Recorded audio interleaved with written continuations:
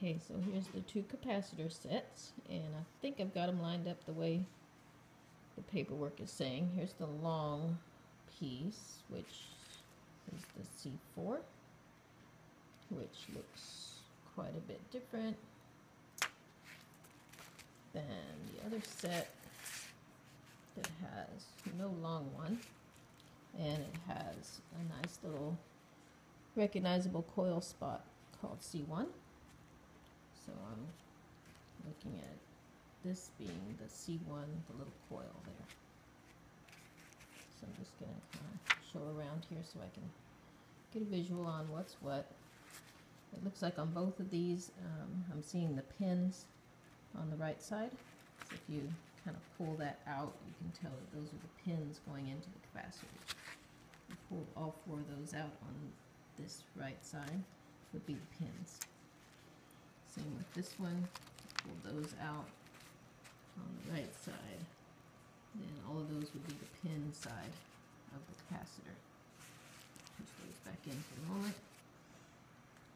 And it shows putting C4 into C1. And so that would be this long guy into this little coil here. So it looks like they lay in the container this way, so I'm going to go ahead and turn them over.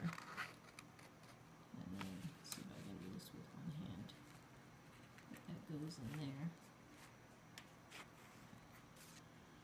So that's my start of where it looks like they go in this little canister.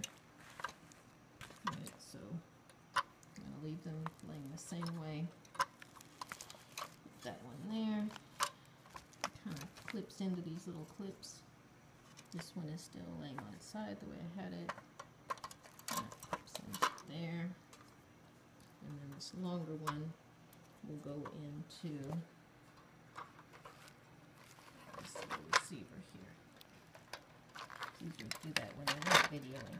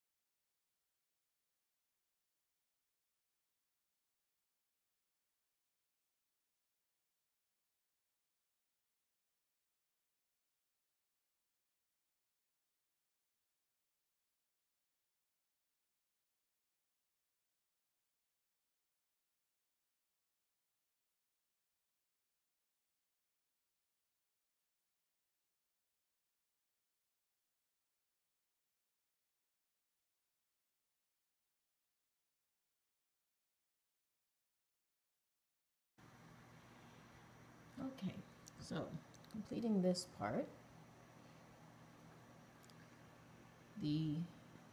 what ends up being the lower two wires.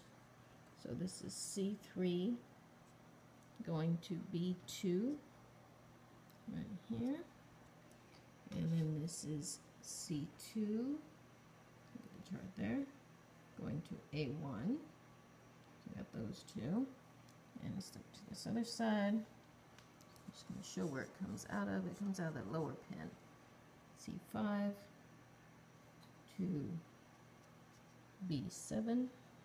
There's the little tree there that shows what belongs where. And then C6, it comes out of the bottom, the far bottom paster there, and then goes into, follow this, A8.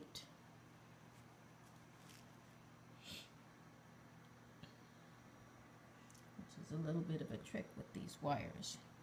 You grab your pliers, and every time something moves, you rearrange it, put it back together. And apparently just one wire fits in each side of this little electrical thing, so you kind of just have to make the wire go about halfway through, not all the way through.